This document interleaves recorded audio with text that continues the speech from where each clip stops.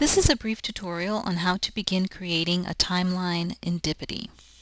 You'll first need to sign up for an account, but if you've already done that, then you'll just simply need to sign in with your username and your password.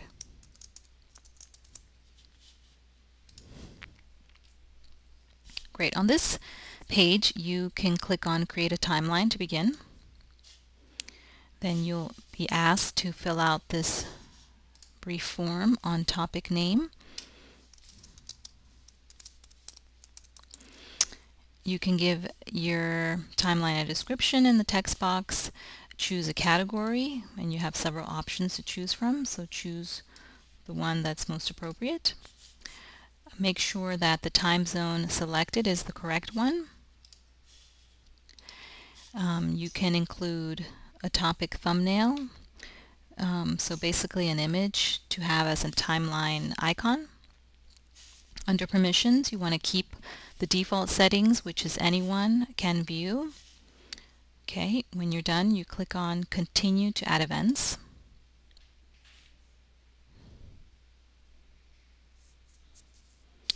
Great. From this page, you can add events to your timeline by simply clicking Add Event. Then you come up to this page where you're asked to name your event. You can give it a title, a date. I can use the calendar feature. You can give a description right here in the text box. Again, you can include a picture. Let's see if I have something here.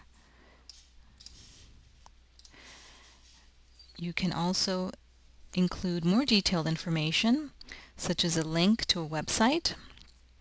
You can add in a location in the form of a street address, and even post in a URL for a video. Okay. You can continue to add more and more events. Okay. And by default, Dipity creates an event for you when you first created your timeline, so you can remove this if you'd like.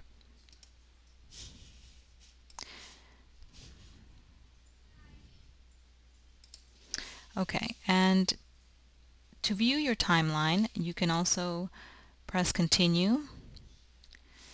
On this next page, this is where you would put your finishing touches on your timeline, like set zoom levels, center on date, etc. But I'm going to go ahead and save to view the timeline.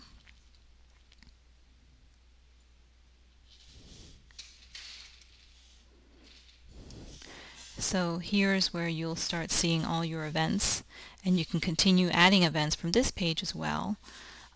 To go inside an event, just simply click on it, and you can edit and include more information, or if you've made a mistake, of course, you can use the delete button. Once you're done with your timeline, you can use any of these to share your timeline, or you can simply just copy and paste the URL address from the top. All right, you're all set to start creating your own timelines.